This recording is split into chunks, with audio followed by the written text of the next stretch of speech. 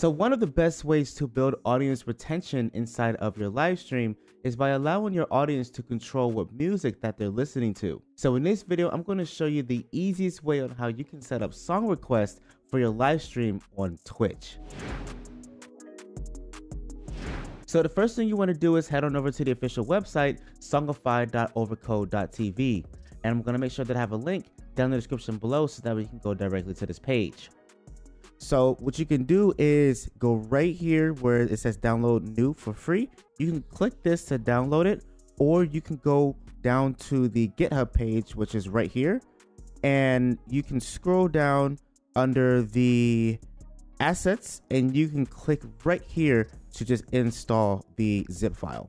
Now, once you have it downloaded, you're going to see it right here inside of your downloads. You can double click it, and then you're going to go ahead and click on more info and click run anyway.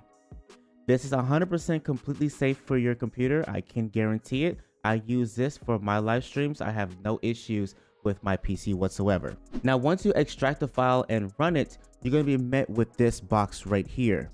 So the way on how this works is you need to make sure that you have all 4 of these little triangles checked. That's the only way that your Songify is going to work. If one of these are not checked, your Songify is not going to work properly. So what we're going to do is head on over to File. We're going to go to Settings. And then the first thing that we want to do is head on over to Twitch. So there's 2 sections for Twitch, one for the bot and one for your account. You want to make sure that you link both of those to your Twitch account. So go ahead and log in with your Twitch, and then you want to make sure that you give your bot permission to access your Twitch account. So we're going to click yes. So once you finish signing in with your account, you're going to notice that we have 2 check marks right here. So we're currently on the right track. So what we're going to want to do now is scroll down to Spotify, and then we want to sign in with our Spotify account. And for me, mine's automatically linked, but you're probably going to have to sign in with your Spotify account, which is perfectly fine. Now, if that's not working for you, what you can do is sign in manually using your client ID, your client secret that's on the Spotify developers website. If you don't know how to get there, only thing you have to do is click this question mark. It's right on the right hand side. It's going to bring up the page. And then what you can do is click the first link that's going to bring you directly to the developer's Spotify website, and you can create the application. Now, the good thing about this is it gives you a complete breakdown on how you're able to set this up. So if you need help, just read this article that's right here. Okay, so now that we have 3 check marks, the very last thing that we need to do is start the web server. So it's going to come right here, and then we're going to click the button that says start web server, and that is it. We now have all 4 check marks. We can go ahead and automatically start the web server every time our computer starts just by clicking this right here. So we enabled it, so now every time you basically start your computer, it's automatically going to connect to Songify, so that way you don't have to come in and manually do this every time you want to start your live stream. Okay, so now that we have Songify configured, we now need to set up our song request. And there's 2 ways on how you're able to do this, and I'm going to show you how you can do both. The first way is by commands. So if you come up to the commands tab, you will see that it's already set inside of Songify for you. So you just need to enable them. So if you want to allow for your viewers to request music, you can just check the first one.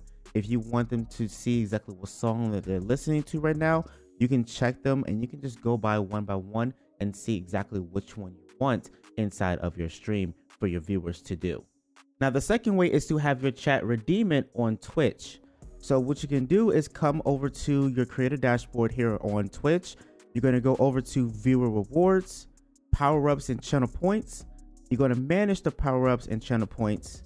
And then if you scroll down to the very bottom, we're going to add a new custom reward.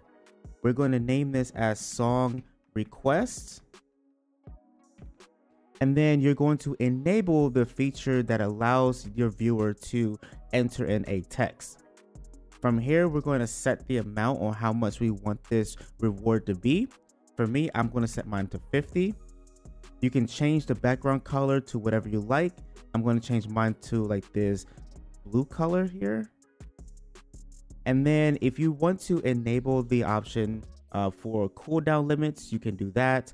If you want to enable the skip reward request queue, you can also do that, but that'll be entirely up to you.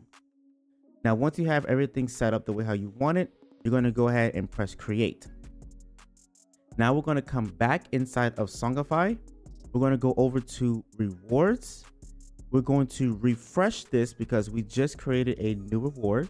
So we're going to click on this drop down menu, and now we should be able to see where it says song requests. We're going to click it, and then on the right hand side there is an option for you to click on a plus icon. You need to click that. Once that's done, we're going to come over to song requests. We're going to enable the channel rewards, and then if you want to clear the queue, you can enable that as well. I'm going to do that. If you want to block any explicit songs, you can go ahead and do that.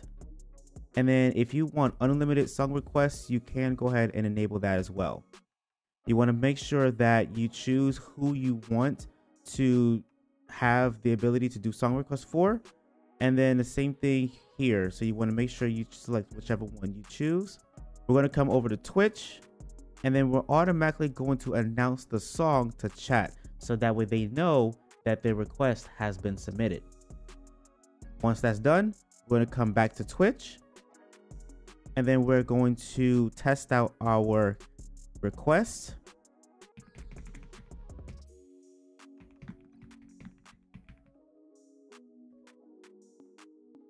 And that's it.